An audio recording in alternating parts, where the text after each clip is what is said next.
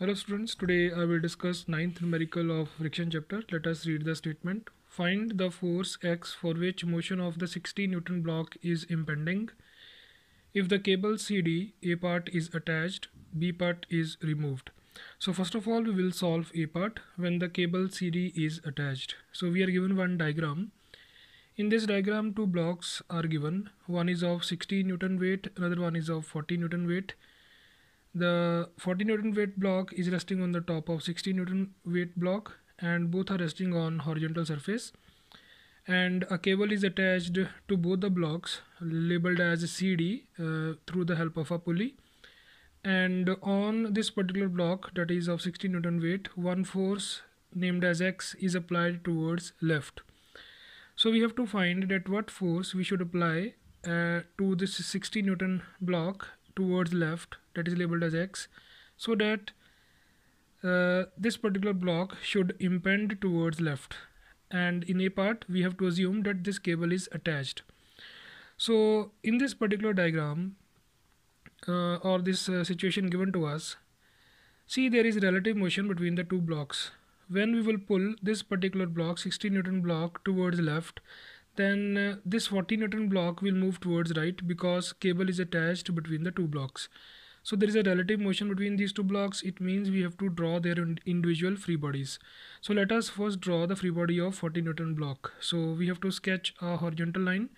On that line we have to represent the block, and first force to represent for this particular block is its weight, which will act in vertical downward direction, that is 40. Against that weight we will show its normal pressure. We will label it as N1 because two free bodies are involved in this particular situation, so we will call this particular pressure as N1. After labeling these two forces, the next force to label in the free body of 40 Newton block is the tension in the cable. Now the tension in the cable will act towards left. Why? Because when you will pull this particular 60 Newton block towards left, then there will be a tension in this cable towards right, which will pull this 40 Newton block towards right. So we have to show that tension towards right in the free body of 40 Newton block. Let us label that tension as T. Now we have to think about the motions between these two blocks.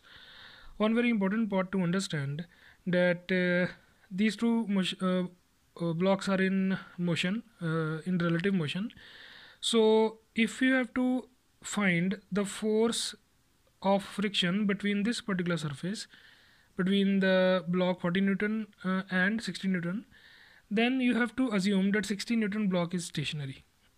Actually what is happening, 60 Newton block is moving towards left, 40 Newton block is moving towards right. But if you have to think about the direction of friction force for 40 Newton block, then you have to consider that other block is stationary. So if I assume that 60 Newton block is stationary, then this 40 Newton block will is moving towards right. It means friction at this particular surface will act towards left. So over here we will consider friction towards left and we'll call this particular friction force as F1. So after labeling this friction force F1, we are ready with the free body of upper block, that is 40 Newton. So in this particular problem motion is impending given to us. So for this particular block as well, two equations are applicable. Those are summation Fx is equal to 0 or summation Fy equal to 0. Let us use the first equation, that is summation Fx is equal to 0. So how many forces are acting along x direction? One is tension T acting towards right, we will take this as positive. Frictional force acting towards left, we will take this as negative. So final equation will become T minus F1 equal to 0. So from here we will get T minus mu s N1 equal to 0. So in this equation there are three variables: tension, mu s, coefficient of static friction, N1. Coefficient of static friction is given in the problem as 0.40. So we can put that value here, T minus 0.40 N1 equal to 0.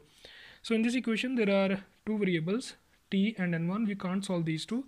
So let us call this equation as equation number 1. Now we will apply the second equation. Second equation is summation Fy equal to 0. So how many forces are acting in y direction? N1 and 40 Newton. N1 is acting in upward direction, that will be positive. 40 is acting in downward direction, that will be negative. So equation will become N1 minus 40 equal to 0. So from here we will get value of N1 as 40 Newton. Then we will say put value of N1 in equation 1. So when you will put this value of N1 in above equation, you will get equation as T minus 0.40 into 40 equal to 0. So from here we will get value of tension as 16 Newton. So from the free body of 40 Newton block we got three values. One is normal pressure N1 as 40 Newton, then tension is equal to 16 Newton. And from here we can calculate value of F1 as well. So can get that value as F1 is equal to mu Sn. Fine, mu Sn1. So you can use mu s as 0.40 into N1 is given to us as 40. So this will also be equal to 16 Newton. Fine. So from this equation also we can get this T is equal to F1. So it means we got the value of first frictional force as well. Now in order to solve this problem further, we need to draw the free body of second block. So how to draw the free body of second block? First of all, we will show the surface, horizontal surface. On that surface we will show this block, and the first force to represent on this block is its weight. Let us show its weight in the vertical downward direction, that is of 60 Newton.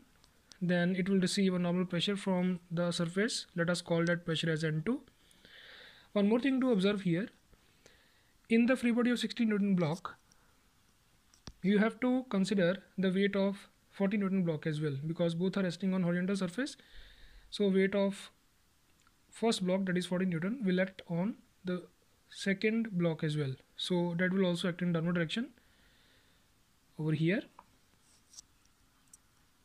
we will consider that as 40. Now after labeling that weight 40 Newton, what next we will do, we will see is there any other external force acting in the free body of 60 Newton. Yes, there are two more forces. One is the pull at this end, that is labeled as X. Second will be the tension in cable on the other end. So let us first label the pull. So it is acting towards left, so it is labeled as X. Then tension in the cable will also act towards right. Why it will act towards right?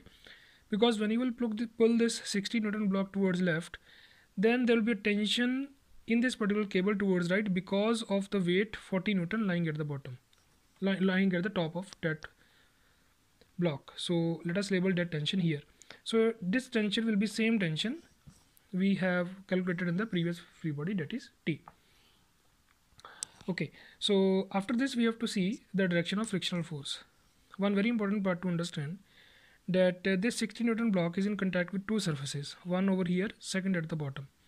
So if we have to find the direction of frictional force for this particular block, we have to assume that upper block is stationary. So in this particular situation 60 Newton block is moving towards left. That means friction force at this surface and at this surface will act towards right. So we have to show two frictional forces and both will act towards right. So this will be called as F1. This is the same frictional force we have used in the previous free body because same contacting surface is used here. So this will be new friction between block 60 Newton and the surface, horizontal surface. So let us call this as F2. So now we are ready with the free body of second block. So motion is impending for this block as well. It means we will use two equations, summation fx is equal to 0, summation fy equal to 0. So let us use the first equation, summation fx is equal to 0.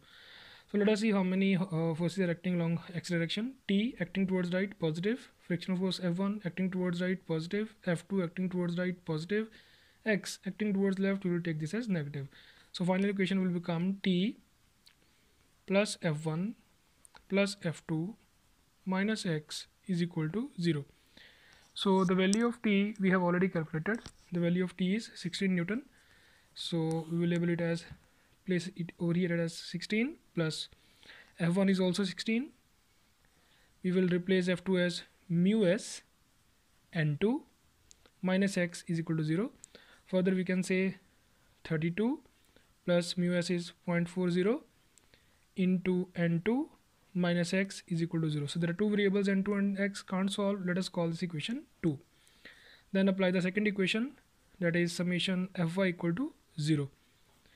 Now how many y direction forces? 3. So n2 is acting in upward direction positive, these two are acting in downward direction negative, so equation will become n2 minus 60 minus 40 equal to 0. So this will be equal to n2 is equal to how much? 100. So we'll say put value of n2 in equation 2. So when you will put value of n2 in equation 2, you will get value of x. So that is our first answer. So you will get value of x as 72 newtons. So this is the answer for A part, when the cable is attached. So if cable is attached, there will be relative motion between the two blocks. So you need to draw two free bodies. But if we will talk about B part, what he is saying in B part, when the cable is removed. When you will remove this entire cable, then what will happen? There will be no relative motion between these two blocks. So it means there will be only one free body. So that free body will be the combination of these two blocks, because this total weight will become 100 newtons, because there is no relative motion between these two, because cable is removed. So in B part, we will just draw this free body, and we will take the weight of this whole block as 100 newtons acting in downward direction. So it will receive normal pressure from ground. Of course, we'll call it as N only, because this whole unit will act as a single block. So X is acting at this particular point on this block towards left, and no cable is attached, so no tension will be there, of course. Then the block is moving towards left, so friction force will act towards right, F. So this will be the only free body for B part when cable is removed. So we will apply the first equation. We will say summation fx is equal to 0. So summation fx is equal to 0 means f minus x is equal to 0. So how much is f? Mu s n minus x is equal to 0. Or you can say that mu s is 0.40 n minus x is equal to 0. N and x are variables, we don't know. So call this equation number 3. Then we will apply second equation, summation fy equal to 0. So that equation will be n minus 100. So from here you will get n as 100. So you will say put this value of n, put value of n in equation 3, then you will get value of x. So value of x for B part will be 40 newtons. So I hope this particular numerical is clear to you. Thank you very much.